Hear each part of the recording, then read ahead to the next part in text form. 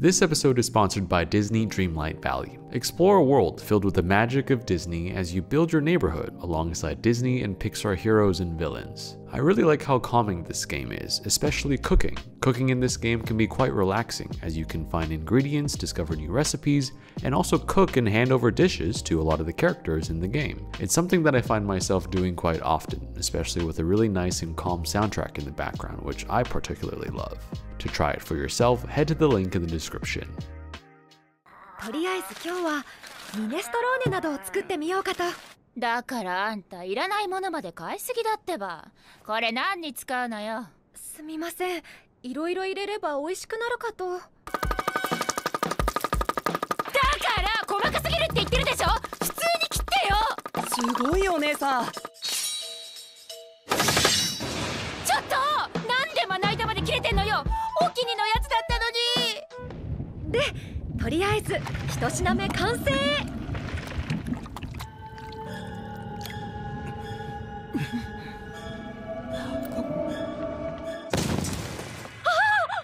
Hello there, welcome back to another episode of Anime with Alvin. Today I'll be making Yor Beef Stew from one of my personal favorites and one of this year's most popular anime, Spy Family. I must have left one of my weapons on the table. You know, to a trained assassin, knife movement is child's play.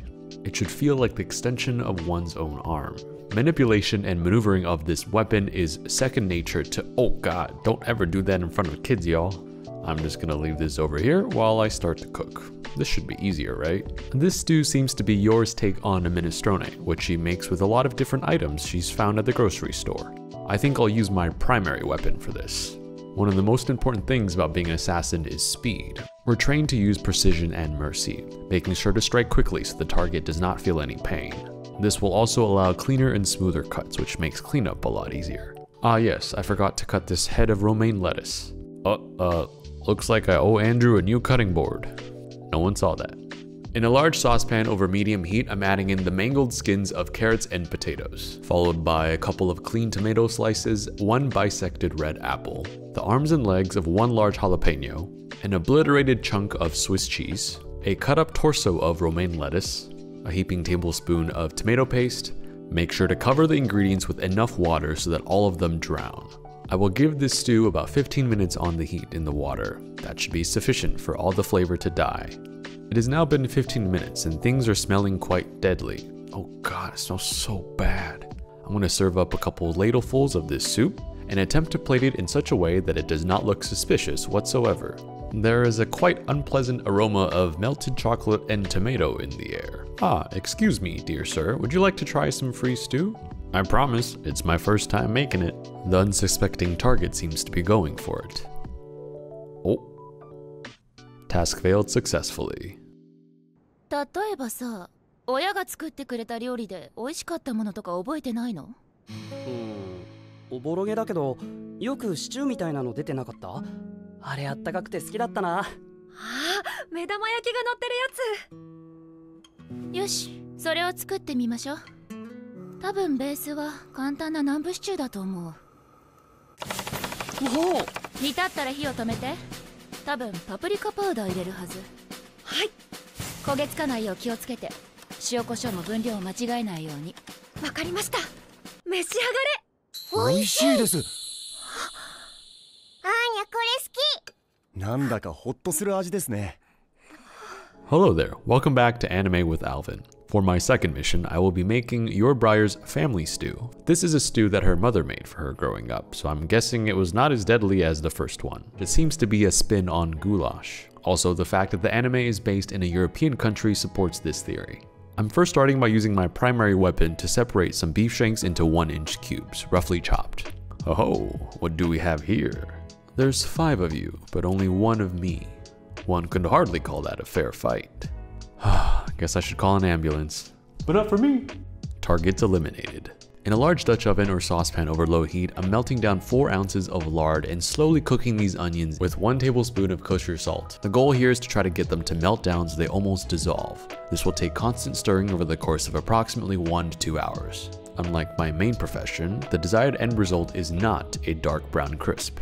While the onions slowly melt away, I'm going to unsheath my secondary weapon, a vegetable peeler, and for the first time in this job, actually use it for the purpose it was designed for, peeling 2 Yukon Gold potatoes and 2 large carrots.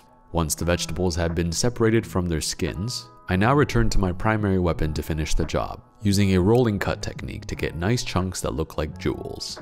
One of the signature ingredients that seems to be characteristic of goulash is paprika. I'm throwing in 1/3 of a cup of sweet paprika and 3 teaspoons of hot paprika. Once the onions and paprika have melted into a delicious red paste, I must now resort to my heavy weapon, a mortar and pestle to crush the heads of a tablespoon of caraway seeds. This weapon has armor-piercing capabilities, useful for enemies with tough shells to crack, like spices or peppercorns. Into the pot they go, along with 1 tablespoon of dried marjoram and 3 tablespoons of tomato paste. I'm cooking this on low heat for about a minute just so that the rawness of the tomato paste cooks out. This is followed by 8 cups of beef stock. Both the beef stocks and the beef shank came from a cow I encountered on a previous mission. I was walking down the street one day when a cow suddenly charged wildly at me, but I neutralized it by hitting its pressure points and tossing it into the air. I'm letting the stew simmer for approximately 3 hours on low heat, almost fully covered, just so that my old opponent is nice and tender. After 3 hours, I'm now adding in the potatoes and the carrots. If we added the vegetables too early in the process, it would have broken them down completely and made the stew a little bit too sludgy. The vegetables cook for approximately 30 minutes. Now for the fun stuff. I'm going to add in something usually not found in goulash. Little hot dogs, cut into octopus shapes. This non-traditional touch is definitely something that Yor's mother did, and it's a great way to use up leftover hot dogs. 2 tablespoons of sour cream are also added, as that seems to be a secret ingredient to her mother's stew. But we're not done quite yet. The final touch on Yor's stew is a beautiful sunny side up egg. So in a small pan with just a little touch of butter, we fry an egg. I like to cover mine and turn off the heat when it's about 70% done, just so that the top barely cooks through. Now that all of our ingredients are ready, it's time to serve. Something like this has to be served in a big bowl, with huge spoonfuls of it, making sure our little hot dog friends are clearly visible, and finally topped off with the fried egg. And I present to you Yor Beef Stew from Spy Family, a comforting dish that her mother made for her and her brother growing up, which now she makes for her family. Spy Family, yeah. Let's give this a taste. Hopefully it does not take me out. I really like this. My mom never really made me anything like this, but I can definitely feel how comforting this is. The warm spices, the simple vegetables, the way that the beef is soft and tender along with that strong taste of paprika is so good. I will have to say, I love the hot dog and the egg. That's what separates a traditional goulash from something that your mom makes for you. And if I have a family one day, I'm definitely putting hot dogs in my food. Thanks again to Disney Dreamlight Valley for sponsoring this episode. Disney Dreamlight Valley is a life sim adventure game where you can build your own home, neighborhood, avatar, and more. One of my favorite parts about this game is cooking. You can also make a lot of money by selling those dishes, and I particularly love the market and economy aspect of games like this. I've really enjoyed playing it, and I think you should check it out. Head to the link in the description to try it for yourself.